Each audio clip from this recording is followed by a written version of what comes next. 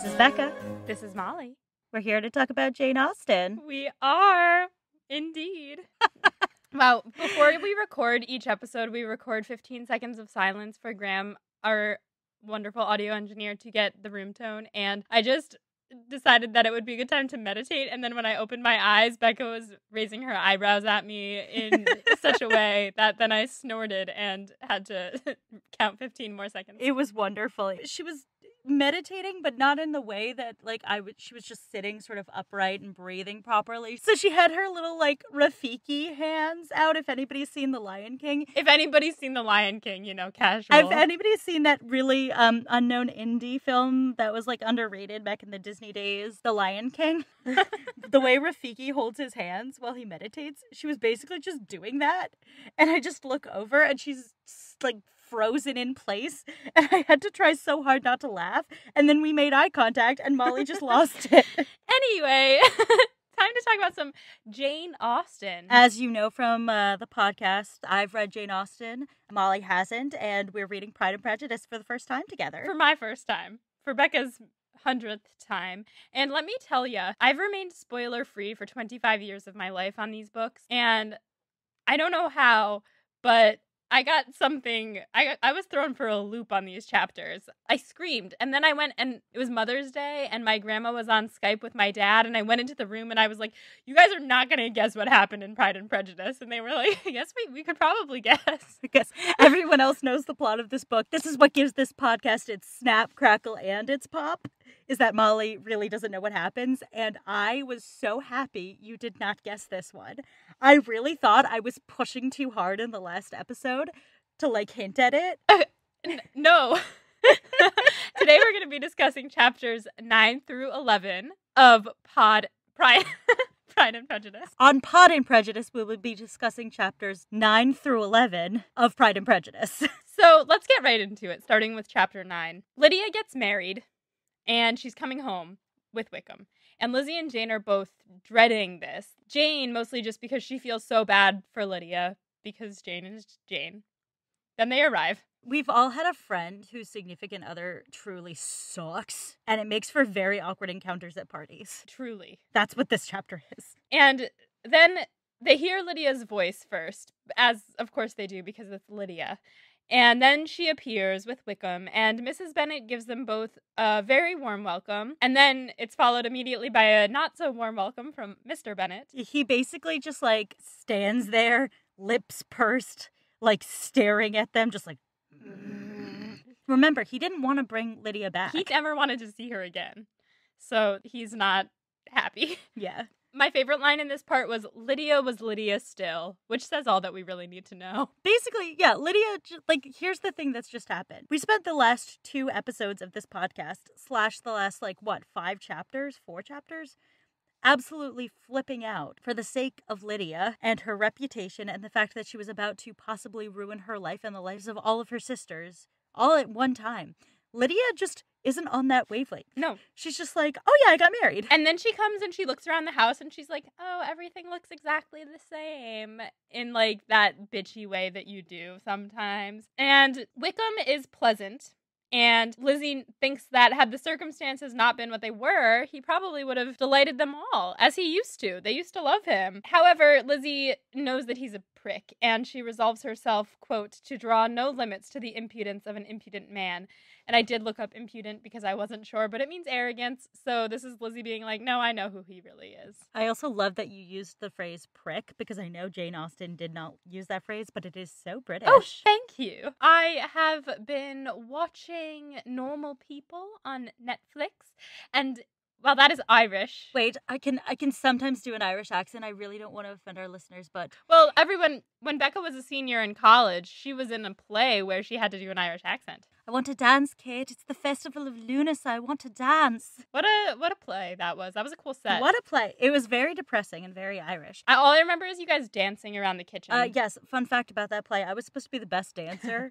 Character-wise, in that cast. And Molly's laughing because I am assuredly a terrible dancer. You're not a terrible dancer, but I'm still laughing at the prospect of it. I used to do the acting all the time, and I once went to an open dance call, and I had So it was a musical theater audition. I'd like gotten the audition. I was so hype. I had a good like singing audition, and then they were like, "Great, go upstairs for the dance call." And I was like, "What?" And then there's me just stretching like an old woman with arthritis, and like 8 or 9 girls who clearly trained in musical theater. We trained in like not musical theater. We trained in theater, and they're all splitting all over the place and just being like, "Oh man, like I just want to be loose for this. You know, it should be easy."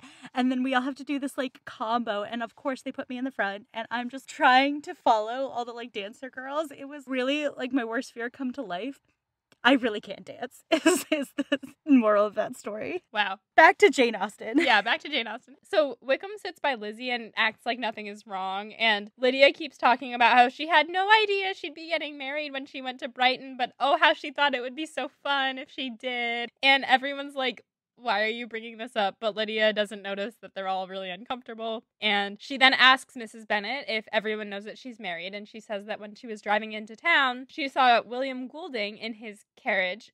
They call it a curricle, which is a kind of carriage. And she purposefully like rolls down her window and places her hand on the windowsill with her ring sticking out so that William Goulding will see it and know that she's been married. So to understand this from Lydia's perspective, basically, she decided it would be so fun if I eloped.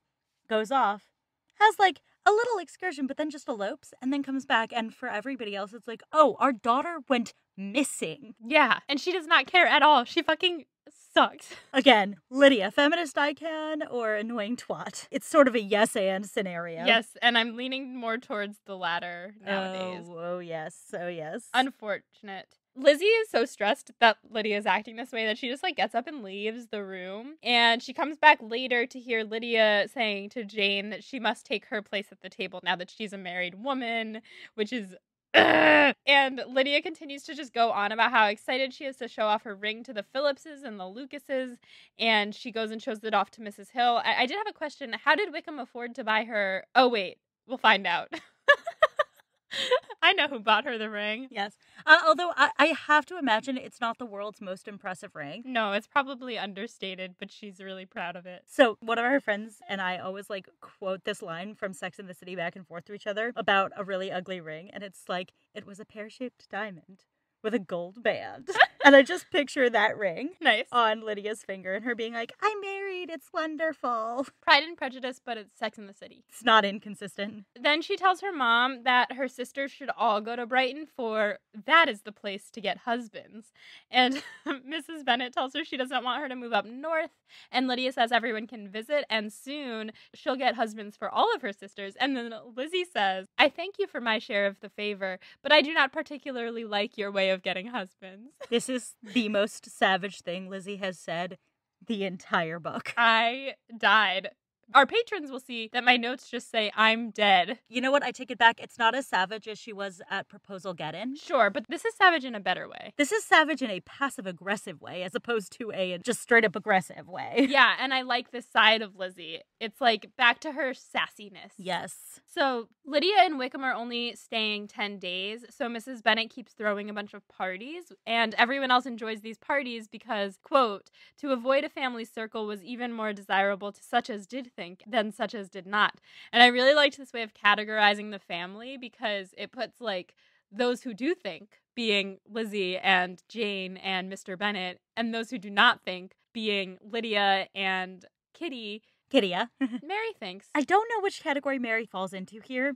I kind of just think Mary's like upstairs not paying attention. Yeah, Mary's not even at the party, but either way, like Lizzie and her dad and Jane are like, it's good. We don't have to be around Mrs. Bennet only. Like, we don't have to listen to all of this stuff. We can kind of, it's a party, so we can avoid that. And then the other guys are like, oh, party. Yeah, exactly. Lizzie notices that Lydia likes Wickham much more than he likes her, and she feels certain that his flight was rendered necessary by distress of circumstances. I'm assuming she means his debts, and she's assuming that he was like run out by the money that he owed people, and that he, being who he is, he wouldn't deny a companion on his travels. So that's why he's married to her. And Lydia one day asks Lizzie if she can tell her all about the wedding, and Lizzie's like, please don't. But Lydia says, I must. So she launches into this tirade, and we get to hear all about her wedding morning. The wedding was supposed to happen at 11 a.m., and she was so nervous that something would happen to, like, delay the wedding. And she's getting dressed in the morning, and she says that her aunt was talking and that she wasn't listening. And I really don't know why Lydia admits to these things, but she just doesn't care about other people's feelings. So she was like, I only heard 1 in 10 words of what she was saying. She has no filter, which is impressive in this time period. Truly, it's fun, but awful. I hate it. She says in general her uncle and aunt were horrid unpleasant the whole time she was there. Lydia, they took you in to their home and, like, gave you a place to stay. The reason that they're horrid is because this is a very unpleasant situation. Exactly. So the morning of the wedding comes, and Mr. Gardiner gets called away on business with a Mr. Stone, and Lydia gets so stressed that he wouldn't be back in time, but then he was. And then she says, however, I recollected afterwards that if he had been prevented going, the wedding need not be put off, for Mr. Darcy might have done as well. Record scratch. My notes just say, Mr. Darcy give her away, and then what? Oh no, I went off the charts there. Sorry, Graham. First of all, Mr. Darcy is there. Second of all, why would Mr. Darcy be the one to give you away? That doesn't make any sense, Lydia. An excellent fucking question. It's like, what? She just wanted to bring it up. And then Lizzie and Jane are like, what? And she says Mr. Darcy was coming to the wedding as well, but she wasn't supposed to say anything, so please don't tell anyone. Oh my God, Wickham was going to be so mad. And so Jane and Lizzie agree not to tell anyone, but Lizzie is so overcome by curiosity that she just runs away, which... same, I guess. And she's so confused. Why would Mr. Darcy be at Lydia's wedding? So she writes a letter to Mrs. Gardiner saying, basically, tell me why he was there, unless for very cogent, meaning logical, reasons. It must remain secret, ... But then she says, there's no way that I'm going to be able to go on not knowing this. So, quote, if you do not tell me in an honorable manner, I shall certainly be reduced to tricks and stratagems to find it out, which I liked. She's being honest. I think that just basically means ask Lydia and push her. Yeah, she's going to find out one way or another, so you might as well tell me, Mrs. Gardiner. So she decides not to tell Jane that she wrote this letter because Jane is too good to go against Lydia's wishes to not know anything. And my final thoughts on this chapter at the end were, what the heck and a half was Darcy trying to stop the wedding? Why did Wickham let him come? They're not friends. No, they are not. So that's what I was thinking at this moment. Yes, and what in God's name is the response that Lizzie gets in the next chapter? Well, in chapter 10, Lizzie receives a letter back from Mrs. Gardiner that is about like 17 pages long. And Mrs. Gardiner is surprised that Lizzie is asking. Though this part was kind of confusing, and I think we should probably come back to it after the letter, but she basically says she didn't think that this question would be necessary on Lizzie's part. She basically thinks Darcy told Lizzie. Oh. She didn't know Darcy was, like, trying to keep it a secret. I see. Yeah. Okay, I see. So she was like, if you are really ignorant and you truly don't know what I'm talking about, let me explain. But she is shocked. Okay, that makes a lot of sense. So, Mr. Darcy visited Mr. Gardiner the same day Mrs. Gardiner arrived back in London, saying that he had found Wickham and Lydia. So he had left Derbyshire only a day after they had left. So after that whole debacle, he was like, gotta go. He said that he felt personally responsible for what has happened because it was his own fault that nobody knew how shitty Wickham is. Due to his own mistaken pride, it's in the title. He had thought it beneath him to lay out his own private actions to the public and make it known that all of this drama had happened with Wickham. Therefore, it was his duty to fix this. Mrs. Gardiner, I love this. The entire letter, she keeps hinting that maybe he has some ulterior motives in involving himself in this situation. I mean, we know that he does, but I love that she keeps hinting it. And he thought that he could find Lydia and Wickham better than Mr. Gardiner could because he knew of a connection that Wickham had in London, being Mrs. Young, the old governess of our girl, Georgie. Baby D. So she was very close with Wickham, as we know. So Darcy goes and finds her out. After Darcy had let her go, after the whole debacle with Baby D, she had started letting lodgings in London. So running like a hotel. Mm-hmm. And Darcy goes to her, and she won't tell him at first, but after several days and probably a lot of bribing, she tells them where Wickham is because he had come to her. And then she sent them on their way somewhere else. So Darcy then goes to Wickham, and then he insists on seeing Lydia. And his goal was to convince her to break off the marriage, or whatever is going on at this point, to break off the situation and go back to Longbourn as soon as her family will have her back. But she will not. So he decides instead then his duty is to expedite the marriage and make sure that it happens. Lydia, come on. Yeah, this is all just a lot. Also, he finds out from Wickham that it was never his plan to marry Lydia. I mean, of course not. I think the only person who thought that was Jane, and Jane is too sweet. Jane's Jane. Yeah. But also, I can't picture Wickham, like, being honest with Darcy at this juncture. Like, Darcy shows up and Wickham's just like, oh yeah, I was never going to marry her, blah, blah, blah, blah. Darcy knows Wickham pretty well. And I think there are ways in which, like, Darcy can sort of play on Wickham's weaknesses. And also, I think that Darcy might be inferring some stuff as well. For sure. Wickham admits that it was indeed his gentleman's debts that drove him out of town. And he, quote, scruples not, which means he doesn't hesitate to lay all of the blame on Lydia for her leaving. Like, he was like, it was all her. She wanted to come with me, whatever. And then Darcy asks why he wouldn't marry Lydia right away if he was in that much debt, because even though she didn't have a lot of money, she could give him some sum to make him, you know, be able to live. And Wickham says that he still hopes to marry up. And then Darcy pays all of the debts. All of them. Do you remember how many times we talked in the last episode about how big a deal it was that Mr. Gardiner paid those debts? Yes, and I had no idea how. I was like guessing that maybe Mr. Gardiner was gambling or something to suddenly have enough money to pay these debts. Yeah. No, Darcy used his money to pay the debts for Lydia. Graham, is there any sort of swoony music you can put here? Because I think that Molly is officially swooning over Mr. Darcy. I'm gonna cry. Yeah, please, just some sort of... I don't know, maybe like the equivalent of something that involves a chaiselong that Molly can faint onto, because Mr. Darcy has been a chivalrous gentleman and saved not the honor of the lady he loves, but her really shitty sister. And her whole family, by extension. And her whole family, who he does not care for. Exactly. To a man he hates. It's so much.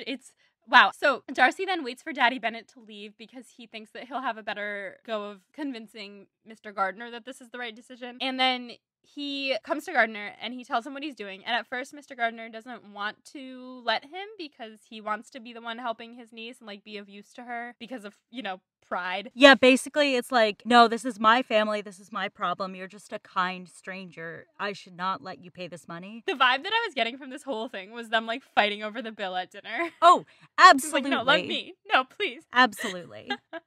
And Mrs. Gardiner, she says that he was very obstinate in that he's going to pay. And she says, I fancy, Lizzie, that obstinacy is the real defect of his character after all. Nothing was to be done that he did not do himself. So then they decide on the agreement that Darcy's going to pay it all, but they're going to say that Mr. Gardiner did it so that nobody will know. They don't really say why they want that to be the case, but that's what happened.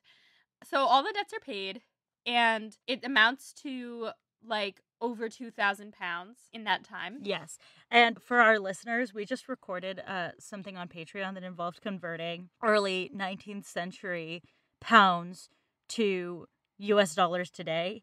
And it was a headache and a half. So we're going to not do that now. Can we just assume £2,000 in the 18 teens is a lot? Yeah. Then Mrs. Gardiner again implies that Darcy had another interest in the affair, and that's why he wanted to do this. Then she says she tried to get Lydia to understand the wickedness of this whole situation, and I assume this is the part where Lydia was only hearing 1 in 10 words and not listening. Mrs. Gardiner says it was lucky if she heard any of it.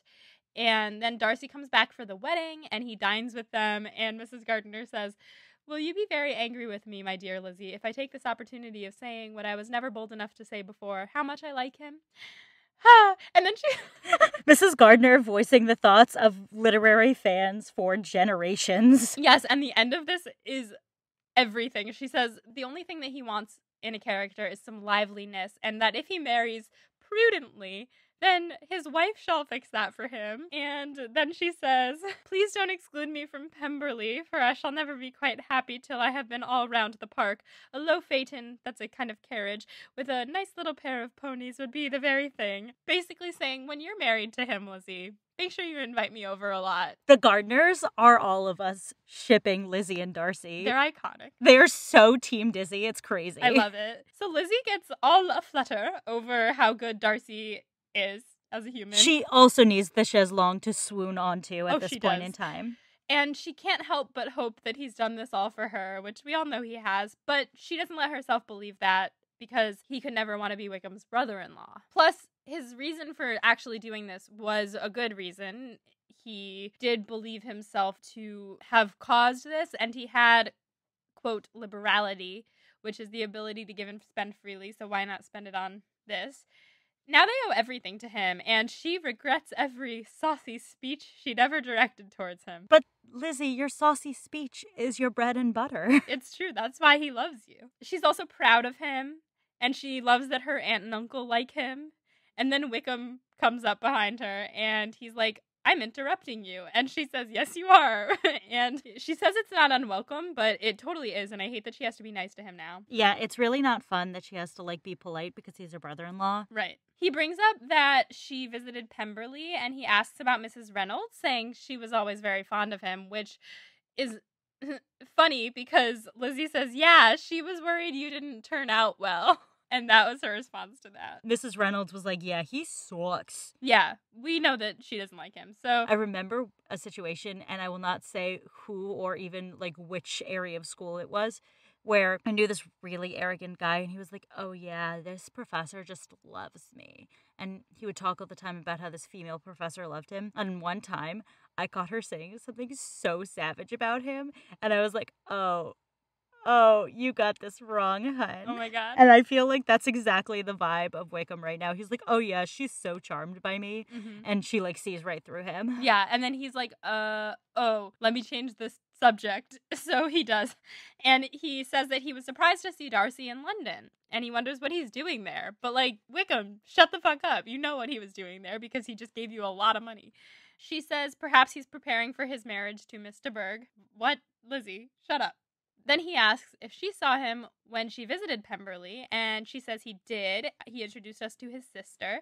And then Wickham asks if she likes Georgie, and I just want him to get her name out of his mouth.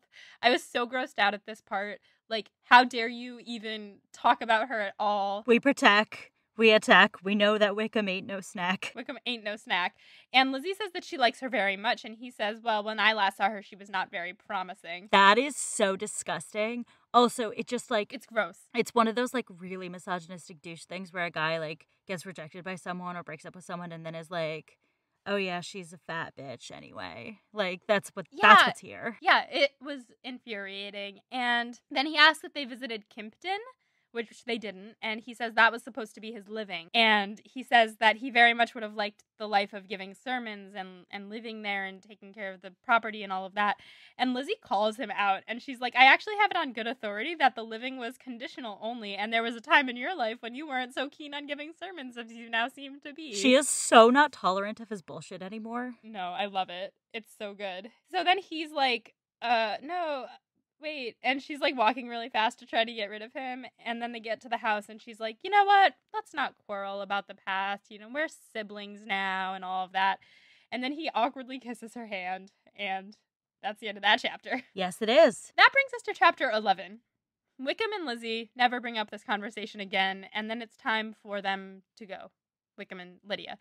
And Mr. Bennet does not want to go visit them, so it's gonna be at least a year until they see Lydia again. But when they ask Lydia how long it'll be, she's like, probably 2 or 3 years, because she sucks. And Mrs. Bennet says, write to us, and she says, it's gonna be really hard to write since I'm a married woman now. What does she think married women do? Literally, what do they do, especially in this time period? She and Wickham must be keeping up a pretty robust sexual schedule. Yeah. That's just keeping her preoccupied. Oh, absolutely. What else would this relationship be founded upon? She says that her sisters can write to her because they have nothing else to do.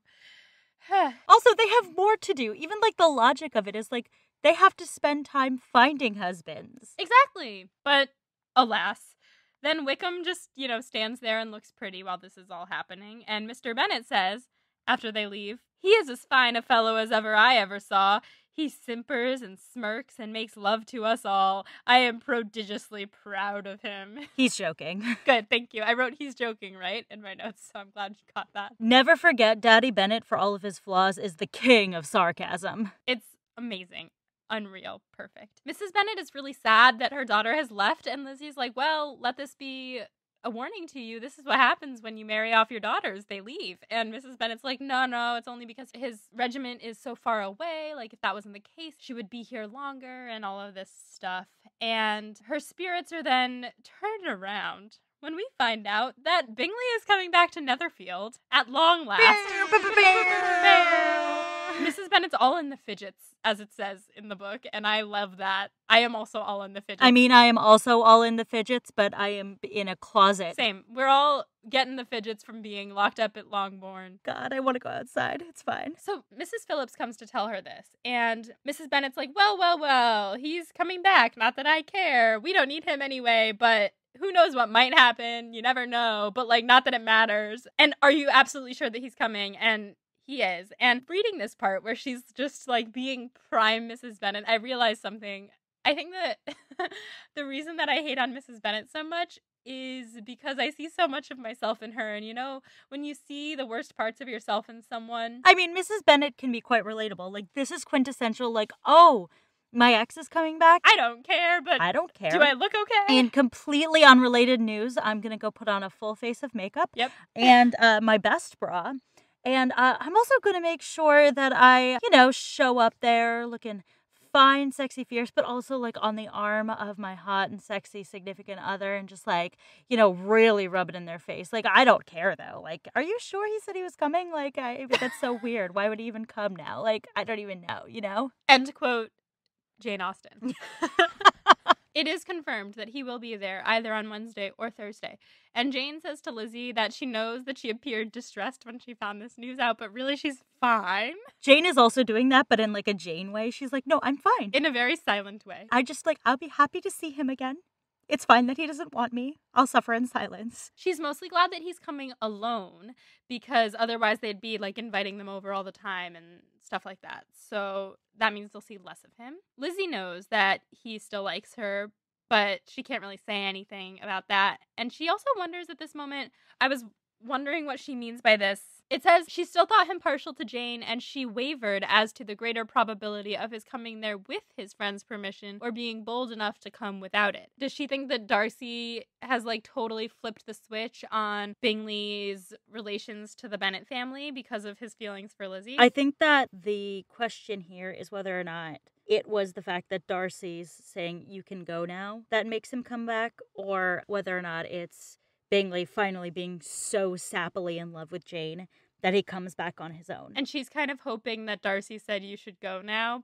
Or do you think it's the other? I mean, I'm asking you, which do you think it is? I think she really hopes that Darcy said you can go now because that would mean that he would go now too. Yeah, it's like, oh, if you think Bingley can marry into the family, maybe you think that you can marry into the family as well. But his situation's a bit more complicated because of the whole Wickham situation. No joke, yeah. But anyway, Jane really just wants to leave him alone since he's only trying to come and hunt at his own house and he should be able to do that in peace. Mrs. Bennet tells Daddy Bennet that he must go visit Bingley when he comes in a lovely mirroring of the first chapter of this book.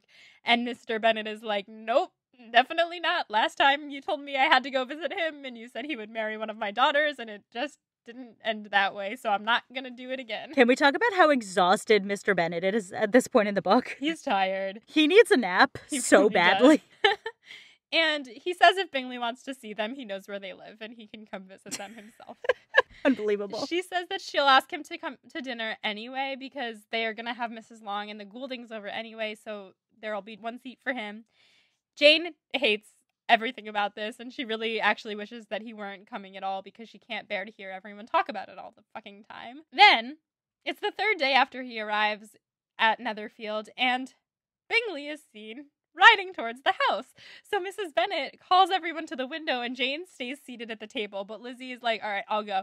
She goes to the window, and she sees him riding towards the house with Mr. Darcy, and she turns right back around and sits down next to Jane. The two of them are just like, oh, God. Also, it does not clarify that they are on two horses, so I'm going to continue the headcanon that they are on one horse. Oh, my God. Darcy and Bingley on a horse. We love to see it. I miss that. I just love the idea of Lizzie and Jane being like, nope, and sitting at the table while everyone else is crowded around the window. And then Kitty says, isn't that Mr. What's-his-name?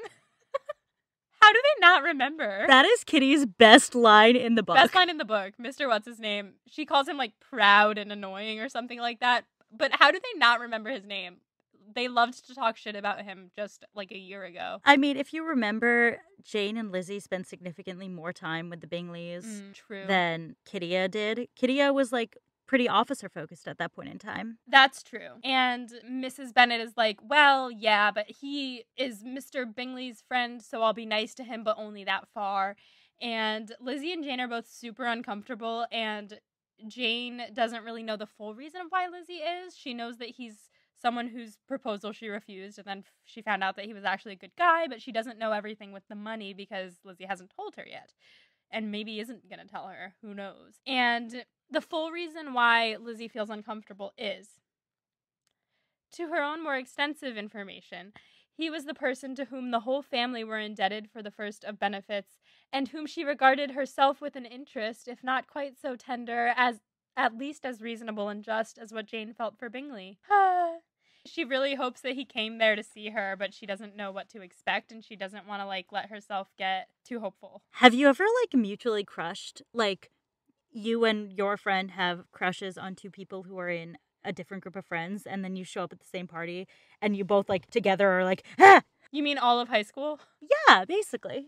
When there was a girlfriend group and a guy friend group, and I was still pretending to be straight? Yes, exactly. Yes. I mean, this is continued on. There was one time I was out at a bar with a few of my friends after college, and we ran into two guys that we had been with in college, and we were like, oh God, they're together. We need to run. That's really funny. In high school, we had these things called Mark-Hannah sleepovers, where Hannah lived on one side of the street and Mark lived on the other side of the street, and the girlfriend group would go sleep over at Hannah's house and the guy friend group would go sleep over at Mark's house, and we would hang out in the middle of the street. Escandal. Oh wait, Graham, the music. Escandal. Anyway, the men come in and Lizzie barely looks at Darcy, but she's listening to his voice and he sounds pretty much how he used to sound when he was at Hertfordshire before. Very awkward and quiet, and not so much like he had been at Pemberley, which was, like, eager to please.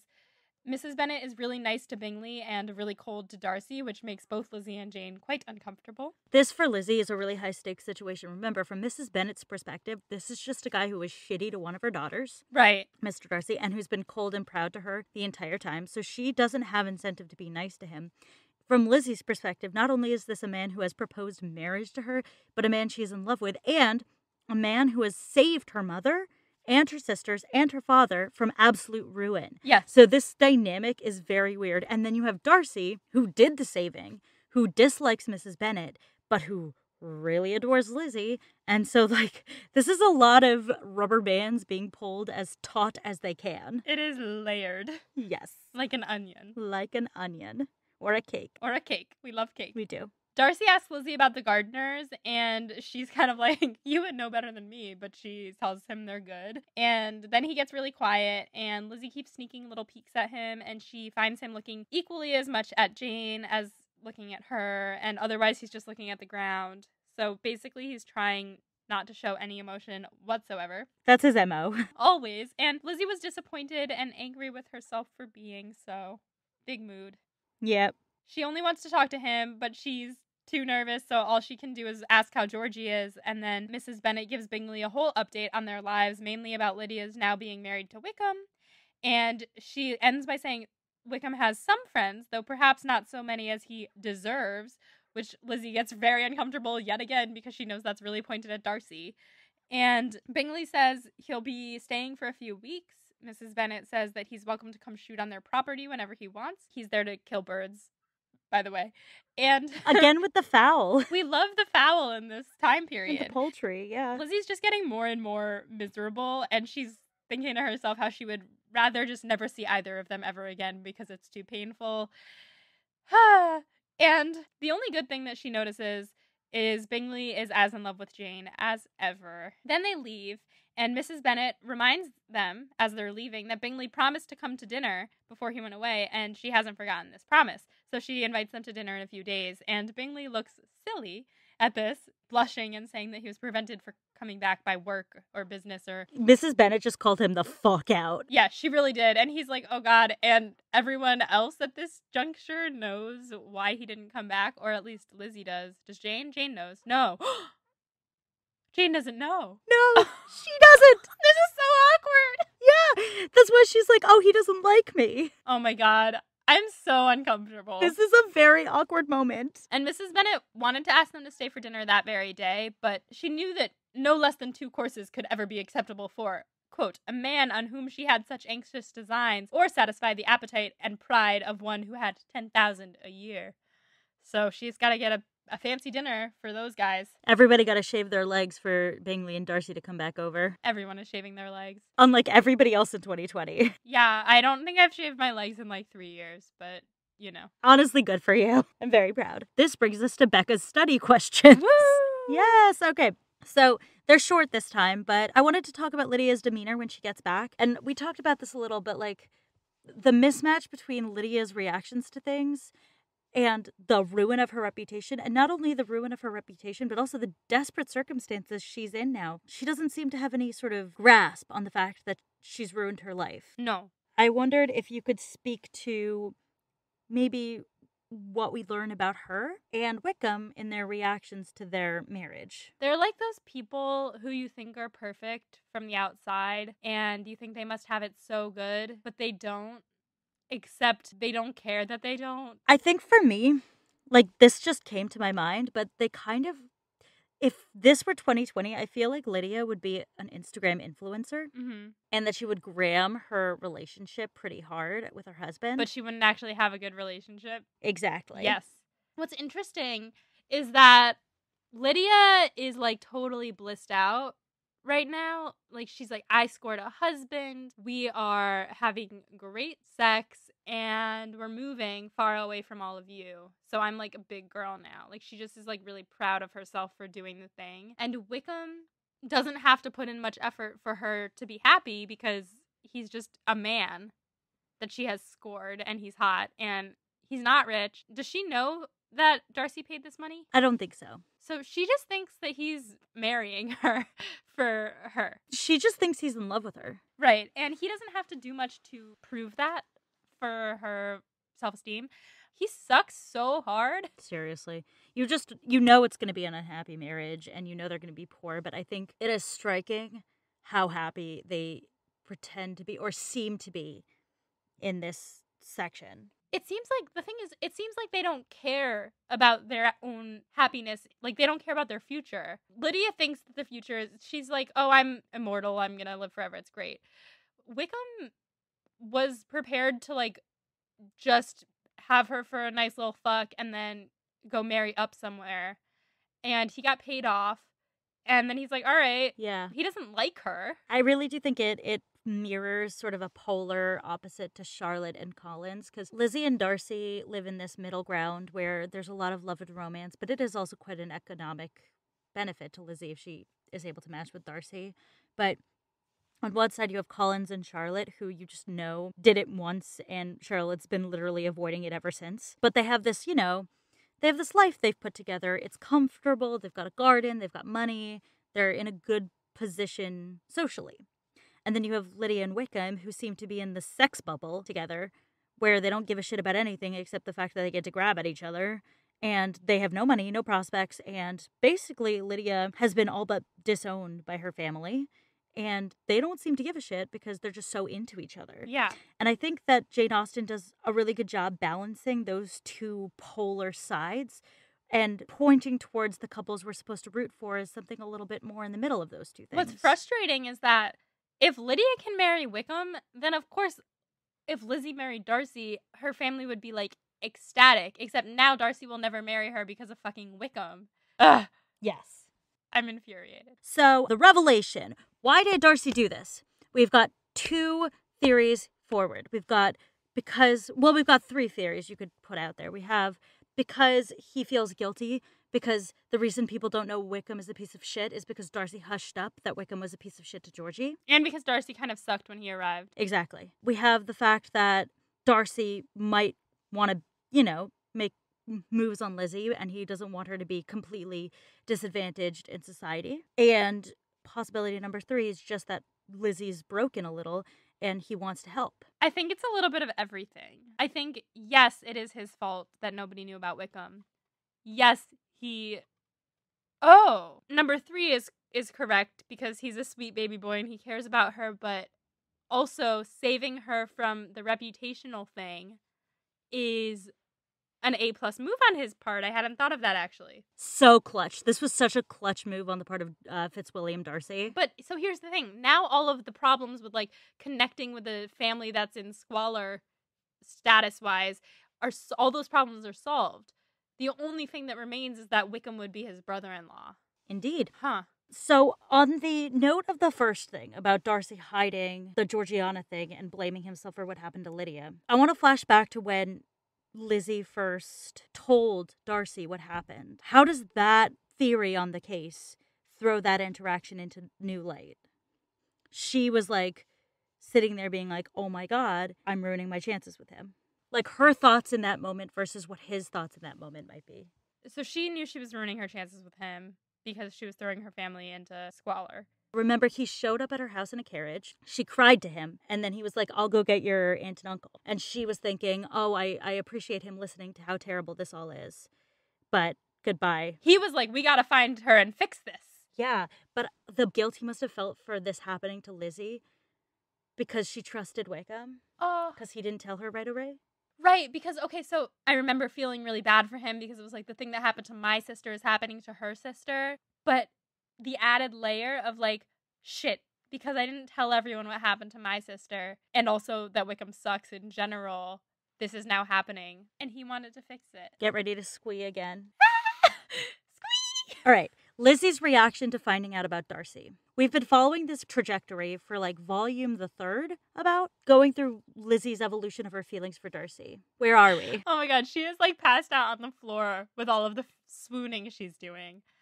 When she found out what he had done, her first response was, he did this for me? And then she was like, no, he couldn't have done it for you because he would have to marry into Wickham's family if he were to marry you. But then she saw him outside and she was like, is he here for me? And then she was like, no, he couldn't possibly be here for you. Lizzie, he's here for you. So for me, personally, I think this is a real like point of no return for Lizzie Bennet and her heart and Mr. Darcy. Yeah. For me, this is the moment where like it all clicks into place for her in a big way. Yeah, I think she is still struggling to like allow herself to think that his love for her could overpower the obstacles, but he's proving it again and again. So I don't possibly see why she's confused other than a lack of self-esteem. Exactly. And Lizzie, come on. We know you're hot. This boy could not be clearer right now. He wants your booty so badly. And he's actually being clear for once in his fucking life instead of standing awkwardly in the... Well, now he's standing awkwardly in the corner again, but for a minute there, he was like, let me be your knight in shining armor. Yeah. Yeah. All right. So Wickham's interaction with Lizzie at the end, how does this mirror their first conversation? Their first conversation... What happened in their first conversation? Think back to it. Lydia and Lizzie were fighting for his affections. Lydia walked away. Oh, yeah. And then they had a conversation about Wickham's living and Georgiana. Oh, yeah, and that's when he told her about Darcy being a dick. So the topics that come up here, to our listeners, they're cheering for the healthcare workers right now in New York City. So, like, just support your essential workers through this pandemic. And you'll probably hear a little background screaming. Yeah, but if you hear background screaming in this part, just know that it's for the people who work at the grocery stores and the hospitals and on the subways, like putting their lives on the line for us. So we're cool with this background noise, okay? Yes, cool. And we cheer for them in our hearts while we record. Yeah, I usually have cheered for them before. I'm just currently trying to give y'all the content that you so desperately want. That's good content. What?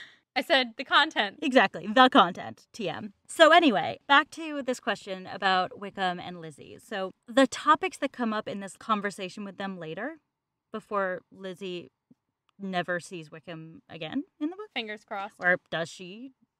You'll never know. I will know eventually. Yes. But like this one where she's saying goodbye to him versus the first conversation they had, The topics overlap, but Lizzie's reaction to the topics is so different. Yes, because now she knows the truth, TM. Yes, she does. So I was wondering if you, had thought at all about the parallels and what it says about Lizzie, where she is in the story right now. Yeah, I mean, the first conversation that they had, I remember being like, what? And getting so hyped to hate on Darcy, and Lizzie being kind of hyped to hate on Darcy. This was their favorite activity, if we'll remember back, was hating on Darcy. Truly. And talking about the living, she was so buying into his whole story. Now, he asks her, did he tell you that it was conditional? And she was like, I have it on good authority. The good authority being Colonel Fitzwilliam, actually, sort of, because Darcy said, ask Colonel Fitzwilliam. But really, it was Darcy. Yeah, no, she's basically saying, guess what, bitch, I don't believe you anymore, I believe him. And it's so cute, and I love that she shuts him down and that she's trying to get away from him while she's walking really fast. He's trying to bring back that original vibing. Yeah, he's putting on all of his charms, and they just don't work anymore. So, good for Lizzie. Good for Lizzie. Fuck Wickham. Fuck Wickham. The next thing we have is the return of Jingley. Yeah! For all the fans out there. What's changed and what hasn't? So, what hasn't changed is how Bingley feels about Jane and how Jane feels about Bingley. What has changed is that Jane thinks that Bingley doesn't like her. Yeah. Also, I think the other thing about this interaction is that now the Bennets are on guard. Mm-hmm. And the sisters aren't there. The Plastics. Oh, yeah. Where are they? Just not there. They didn't come with. Huh. Yeah. The Plastics were the part that sucked the most out of this whole situation. They were the ones that wanted to talk shit about Jane and Lizzie and everyone. Now the boys are here. Bingley is so in love with Jane. And we can kind of glean that Darcy no longer thinks ill of him going after her. So a lot has changed. Hell yes. All right, that brings us to our next little questions. We have funniest quote. I'm so excited to announce, dear listeners, that for the first time ever, I have picked a funniest quote in advance. The mad shuffle to get a funniest quote happens every episode and is cut every episode, so this is a big deal for specifically me. And our patrons who get a lot of my pages turning in their outtakes. So this is when the boys are riding up on their horse, singular, to the Bennet household, and Mrs. Bennet and Katie are looking out the window. By the way, Mary is still not there. I mean, Mary is with her dead bugs, right, and her Alanis Morissette and Simple Plan. Exactly. She's fine. Yes. So Mrs. Bennet and Kitty are looking out the window like, who's that guy with him? Oh, that looks like that weirdo. Oh, Mr. Darcy. And Mrs. Bennet says, well, any friend of Mr. Bingley's will always be welcome here, to be sure, but else I must say that I hate the very sight of him. This is such a perfect sandwich with, everything Mrs. Bennet has said about him from, literally our first episode. She hates him so much. The bitch cracker syndrome persists with her. But he makes $10,000 a year, so she cannot possibly not let him into her home. Oh, exactly. And also, he saved her entire family, but that's a different story. Yes, but she doesn't know that. All right, questions moving forward? I don't think that Lydia and Wickham can possibly survive. This is actually just ends in a post-apocalyptic world where Lickham. Wydia.